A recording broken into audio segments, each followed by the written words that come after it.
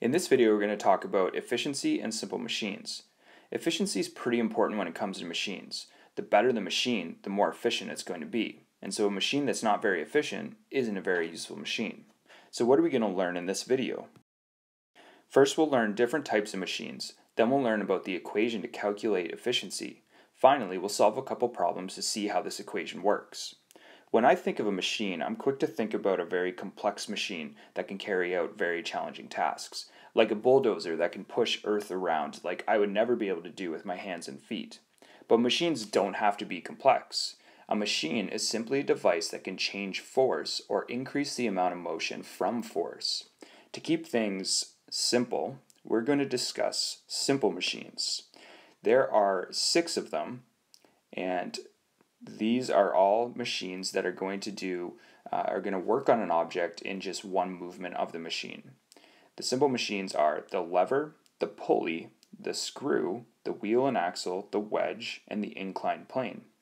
We could also combine a bunch of these together to make compound machines like the bulldozer and do even greater tasks.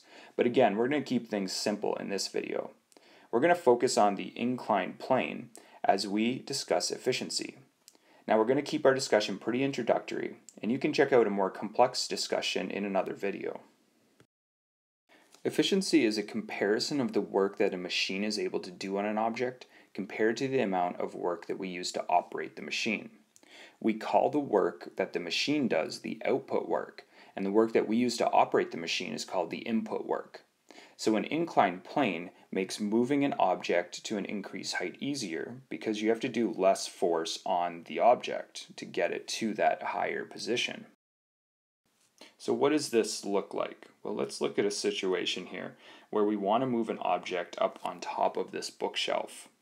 Now let's say that the height of this bookshelf is 2 meters, and we want to lift our object up and put it on top of the bookshelf, lifted all the way up by 2 meters. Now suppose to do this, it required 24 newtons of force in order to lift the object up there. That means the work required was 48 joules. We were able to calculate that using our work equation here, which is work equals force times distance. And so we take the force, again, if it took 24 newtons to lift this book, and we raised it up by 2 meters, when we multiply those together, we end up with 48 joules of work. Now let's say that you were not strong enough to apply 24 newtons. No matter what you could do, you could not apply that force, and so you couldn't lift that book. This is where our machine comes in. So now we bring in our inclined plane, and we can push the book along the inclined plane and get it all the way up here to the top of the bookshelf. Now, let's say instead of 24 newtons of force, you only needed to apply 6 newtons of force in order to get that object moving. And you're strong enough to do this, so you can push the object all the way up on top of the shelf. Notice, however, that you had to move a further distance to go all the way up and put it on that shelf.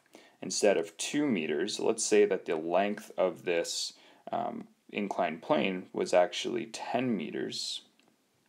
And so that means you had to apply your 6 newtons of force over 10 meters, which means the work is going to be different. And so because you applied 6 newtons of force for a distance of 10 meters, multiply those together and you end up with 60 joules of work. Now we can compare these two together and we can calculate the efficiency. Now the output work is the work that the machine was able to do. And when we determine this, we just look at the before situation and the after situation. That's what we calculated right here. The book started here on the ground. That was where it was before. Doesn't really matter the path that it took. We just look at where did it end up. So if it started here and it ended up here, we've already calculated the work for the machine's output. So this is the output work. Now the input work is what we did, and so that's what we calculated down here. Let's go ahead and plug those into our equation. And so we have our output work divided by our input work, which is 48 divided by 60, and when we do that calculation, we end up with 0.8. Now if we multiply that by 100, we'll turn that into a percentage, and so this inclined plane is 80% efficient. Let's look at a couple of other problems so you can have a little more practice. Here's a question that asks us to determine the efficiency of a machine that does 900 joules of work when the input force is 2,000. And so this number right here, that 900 joules, would be the output work.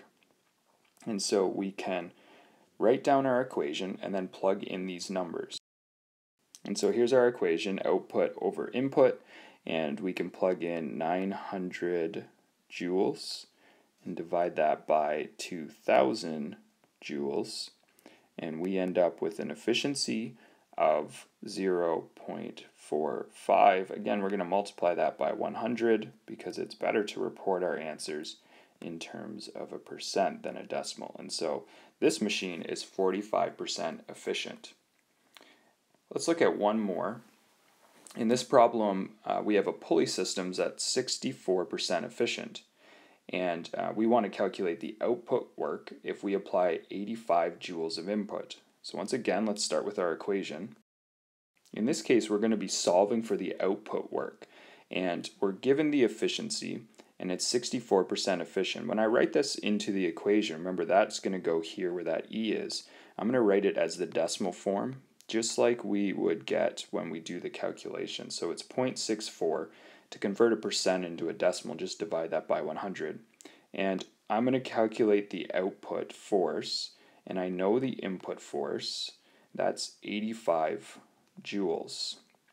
So if I if I multiply both sides of the equation by 85, I'll be able to determine the output force.